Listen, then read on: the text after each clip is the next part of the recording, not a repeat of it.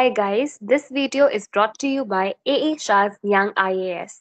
And in today's video, we are going to decode the MHCET law entrance exams for 12th standard students as well as the 15th standard students. Basically, the 3-year LLB course and the 5-year LLB course. Before moving ahead, let us first answer the age-old question of why law. So let me first tell you that law is not restricted to courtrooms as Bollywood has portrayed. Neither do you need to be a good liar to be a good lawyer, which the general stereotype is. Having said that, let us see what are the opportunities you get once you pursue law. You can enter the field of litigation and you can further choose your field with respect to civil law or criminal law. There are various other specializations again in furtherance of these fields. You can choose to be a taxation lawyer. You can get into the field of insolvency and bankruptcy. If you are somebody who is tech savvy, you can also enter the new field of technology law. You can pursue intellectual property rights as a career. You can also be a legal analyst or legal advisor in any of the companies. It's not restricted to law firms. Any company who is working on a large scale level, everyone has a legal team these days. You can even join these companies and be a legal advisor for them.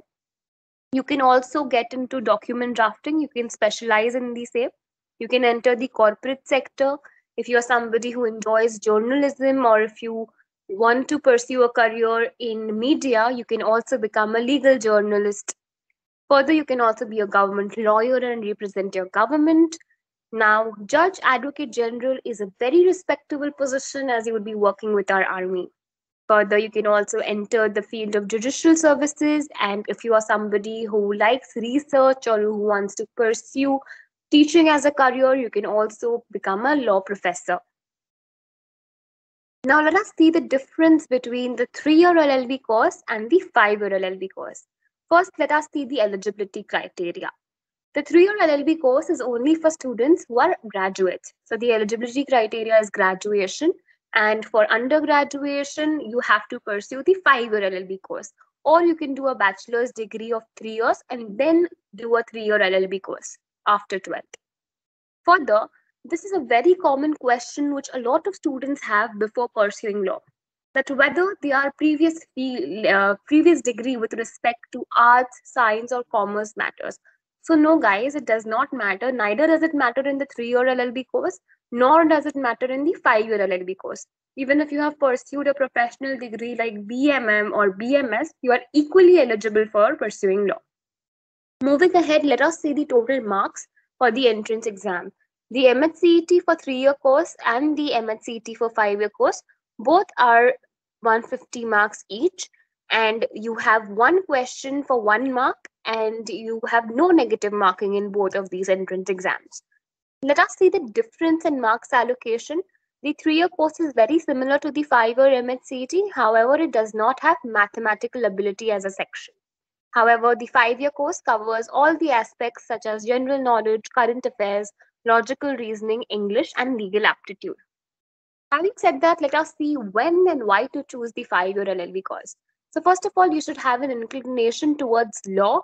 And if you're very sure that this is the field you want to pursue in future, the best time to get into it would be after 12th. And even if you're somebody who wants to pursue a different professional degree such as CA or CS, even then the 5-year course is very beneficial to you as you can pursue both the degrees simultaneously, and further it also saves 1 year. We'll get into how does it save 1 year shortly. But before that, let me tell you, if you are already a graduate, then the course you need to choose is the 3-year LLB course, as you have already invested 3 years in your bachelor's degree. The eligibility criteria for both the courses are 55%. So if you're pursuing the 3-year LLB course, you need to have 55% in your graduation degree. If you're pursuing the 5-year course, you need to have 55% in the 12th standard degree to become eligible for appearing in these entrance exams. Moving ahead, let us see how does the 5-year LLB save you 1 year. So if you can look at the diagram drawn in your screen, you can see that the 3-year LLB course is after graduation. So essentially, you have spent 3 years in graduation in a normal degree, and then you would be investing 3 more years in the LLB degree. So in a sense, you have invested 6 years in total. If you see the 5-year LLB course, it's an integrated degree of 5 years, and you get 2 bachelor's degree. Even if you're pursuing the 3-year course, you're going to have 2 bachelor's degree, as LLB is also a bachelor's degree. And if you're considering the 5-year course, you have one degree which is going to be integrated. If you look at the colleges in Maharashtra, usually it is BLS LLB. So that is how you'll save 1 year, because in essence it's going to be 12 plus 5, and the 3-year course is 12 plus 6. Now let us see the breakup of subjects in both the entrance exams. The subjects are very common, and the marks allocation is a little bit here and there with reference to English, which is 50 marks in the 3-year course and 30 marks in the 5-year course. Logical reasoning and English is 40 marks for the 5-year course, and it's 30 marks for the 3-year course. General knowledge is vice versa, and even if you see the legal aptitude and legal reasoning, it's 40 marks for the 5-year course and 30 marks for the 3-year course. The only difference in sections is the mathematical ability section, which is there in the 5-year course entrance exams, but it's not there in the 3-year LLB course. Now, this is the list which you can pursue, which you can also very easily Google the list of colleges which offer 5-year LLB course in Maharashtra. There are 100 plus colleges which you may apply to. It would depend on your own CET score and the cutoff of the colleges. So a few colleges which you can look at in your screen is the Government Law College, ILS Law College Pune, SVKM's Praveen Gandhi College of Law, Rizvi College, MKES College, etc. You can easily get this list online. Even the 3-year LLB course has 100 plus colleges which you may apply to in Maharashtra. For instance, the Government Law College, KC Law College, Jitendra Chauhan College of Law, etc. There are a lot of colleges who have specific degrees and specific colleges for the same. If we look at SVKM, they have one college specifically for the 5-year course, which is Praveen Gandhi College of Law, and for the 3-year course, they have Jitendra Chauhan College of Law. However, there are a lot of colleges who offer both the degrees together. If you look at Government Law College, it has both the 5-year course as well as the 3-year course. Even the Rizvi Law College for that matter, and even ILS Law College Pune. You can easily access this list online. Now, let me just give you a brief introduction about our A Shah Young IAS Coaching Center. So we are an academic and scholarship and competitive exam coaching center. We have coached over 12,000 students in various competitive exams.